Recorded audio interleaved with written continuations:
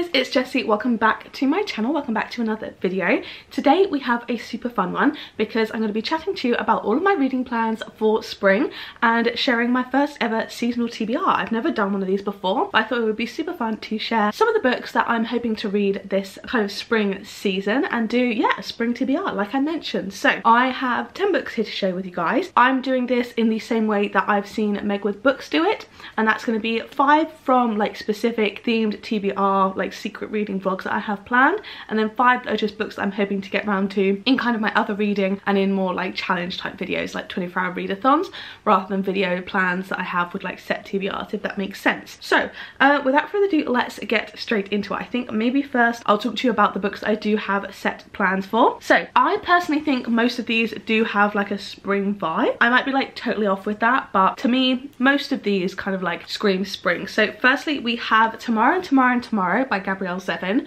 So this was a huge book in 2022 I believe, and I am really excited to pick it up. I know it is a bit of a longer one, it's nearly 500 pages, but this is meant to be a really good story about friendship, and I believe it's about like a story about love but not about romance, if that makes sense. I've heard really excellent things. I have this planned for a video where I've got quite a large TBR, so I'm a little bit intimidated by it, but I do want to get around to that video soon because I think it's going to be a really fun one. I think firstly the cover just really gives off spring vibes to me.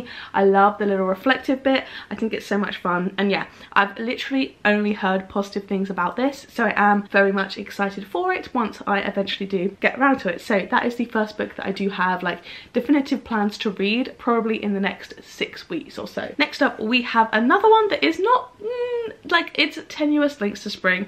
I don't know, I think it might just be like one element of the cover, and that is Powerless by Lauren Roberts. So again, another super popular book. This one was so hyped up last year and I'm really excited. Oh, my receipt is still in here. Fun. Anyway, oh, it's got a map at the front. I love that. So this has been pitched to me as kind of like a romantasy Hunger Games, which I'm super duper excited by. I adore Hunger Games. I loved The Serpent and the Wings of Night. I loved the Trials in the First Akatar book. Like any type of like that vibe I really eat up, and I have heard people literally dying over this book, so I have reasonably high expectations for it. I think I might love it, and I think like the flowers on the cover, the little purple flowers, really give me the spring vibes. So yeah, this is another one that I'm actually planning to read this month, which is super exciting. It is on my March TBR. I haven't got around to it yet, but I'm filming the video next week I believe where I'll be reading this, and I am so excited. This is like tip top of my TBR. I cannot wait to get to it. I have such high expectations, I can't lie. So next up we have a book that I bought pretty much when it released, but I just have not got round to it because I kind of like mentally like put it in the box of a certain video, and I've been pushing that video back a little bit, but I'm so eager to read this one, and it really does scream spring to me, I think more than potentially any of the other ones, and that is Check and Mate by Ali Hazelwood. This is her YA debut, and I believe this is like basically a chess rifles romance. I'm really excited about this because my only like gripe with Ali Hazelwood is I find that her smut can be a little bit cringy, so I think, you know, remove that from the book and it'll be the perfect book for me potentially from her. Yeah, I've heard really good things mainly, and I'm really excited for it. This is another one that I think I'm gonna love. The cover just gives me such spring vibes with the pink and the love hearts. I love it. This one I am reading actually in the same video as Tomorrow and Tomorrow and Tomorrow, so hopefully really will be getting around to this soon. I want to get to it so badly. I keep pushing back the video, and that means I've got to push back this book, which upsets me every time, but so excited to get around to it. This one, and also Bride I got recently. I'm really excited to get my little Ali Hazelwood kick again after I haven't read her for a while. Okay, next up we have the one that is probably the least spring related. I mean, I don't know if you would ever consider a thriller spring, but like maybe like the YA vibes will pull it through, but that is 5 Survive by Holly Jackson. This is her release from last year, which I still have not got round to. It came out in January I believe. I'm so excited for it. I think I might really enjoy it because I loved the Good Girls Guide to Murder series. It's one of my favorite series ever. I just absolutely adored it, so yeah, I'm really excited for this. I think it'll be a really quick easy read. I'm planning on reading this also some point, maybe next week, the week after or so, because the video is coming very soon where I read this. It might be 2 weeks time I believe. But yeah, super duper excited to get to this. I love a thriller. I feel like YA thrillers as well are super easy to get around to, and I don't think this is mixed media, but it has got like some little pictures at the start of like their road trip route and things like that. So yeah, super duper excited about this, and it's set over the course of like one night entirely. So yeah, I think this is going to be like super suspenseful, and I think I will fly through it. And then finally, for my books that I have definitive plans to read, we have another one that is so overwhelmingly hyped up and very well loved, and that is Divine Rivals by Rebecca Ross. This UK cover is absolutely stunning.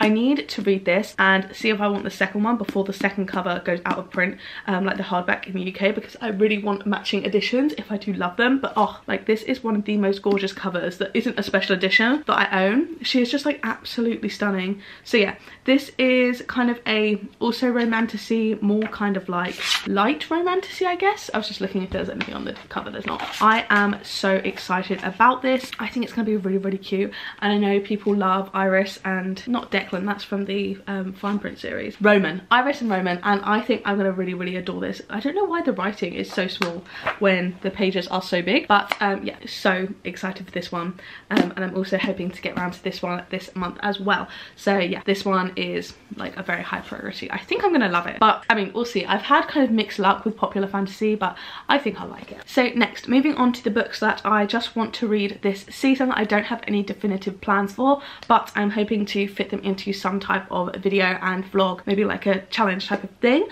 Firstly, we have a new release from the end of last year that I am really excited about, even though I've heard mixed things, and that is Never by Jessica Hastings. This has got quite low reviews, and I feel like I haven't really heard anyone talking about it since it originally came out. I know you're meant to read the kind of original J.M. Barrie Peter Pan before this, so I don't know whether people have gone in with like the wrong type of expectations, but I don't know. I am still really looking forward to it because I love the Magnolia Park series. I absolutely adore it, and like look at this, it's so pretty. I think I might like it, who knows, but this is like so spring. The cover, like I think it is perfect. I couldn't not put it on this TBR because like look at that cover. She is absolutely stunning. I really hope I do enjoy it because then I can like display the cover and she can be gorgeous. But yeah, I am a little bit apprehensive, a little bit nervous. She seems like she would be short, but I think she's actually like normal length. But yeah, I'm hoping to get around to this soon. I don't have plans, but fingers crossed I can get to it. Then we have, this is a very awesome book, I can't lie, but it is one that I do really want to get around to soon because I got it recently, and that is A Study in Drowning by Ava Reid. I've heard this is like a dark academia type of vibe. Like these pictures give me like dark academia, and I adore that. I've loved it in like every book that I've read recently, so I'm super duper excited for this one. I know nothing about it. I presume literally just from like these pictures that it's like a romantasy dark academia type of vibe, but who knows. It is like gorgeous. The one enemy is the sea. Like what does that mean? I have no idea, like who knows. But this is like purely vibes. Oh, I don't want to rip the dust jacket, that was close. This is like purely vibes. I know absolutely nothing about it, but I think I'm gonna love it. And like look at the gorgeous edition, she's stunning. So yeah, literally I genuinely know nothing about it. I know it was Leonie from the Book Leo's one of her favorite books from last year, but like besides that I know nothing. But she's gorgeous, so I do want to get around to her soon. So next up we have another book that is peak spring vibes, and that is Emily Wilde's Encyclopedia of Fairies. This cover is gorgeous. Look at her, like the little reflective toadstools, all of the like spring vibes. She is stunning. I cannot wait to get around to her. This is a cozy like romance fantasy about like fairies, and I think it's like rivals to lovers. Like I just can't. I think I'm gonna love this, but the thing is I think it's gonna be a little bit slow, so I don't want to rush it or anything like that. I think I just want to try and take my time with it, but like she is stunning. She gives off the perfect like spring frolicking in a field type of vibes. Oh my god, there's footnotes as well. Oh, that is so much fun. I love this. I cannot wait to get around to this. I'm so happy I ended up picking it up. I don't know when I actually decided to. I think I might have pre-ordered the paperback. I actually don't know, but either way I'm so excited for this, and this is probably one of the top priority ones, but I feel like it's one that I'm going to put off just because I feel like it might be a little bit slow and therefore I might have to like pay more attention. But like I think I'm going to love it, potentially. Like this is potentially a 5-star prediction. It's like a 5-star or a 2-star, I can't lie, but I think I'm gonna really love it. So next up we have another one that isn't really spring vibes, I can't lie, but this is one I've hauled very recently and I'm super excited for. I literally talked about it in my last haul last week, and that is a mixed media thriller, which is my favourite genre, and that is Night Film by Marisha Pessl. So I definitely think I'm going to get around to this sometime soon. I'm so excited about it. It's like full of like little like media clippings and like fun stuff. I'm just so intrigued by it. It's a mystery as well, which is one of my favourite genres for mixed media. So yeah, literally like nothing is going to stop me from reading this book. I am so excited for it. I might even try and like binge it in a couple of sittings. Like I'm overwhelmingly excited for this. I haven't had like a solid mixed media mystery on my TBR for a long time.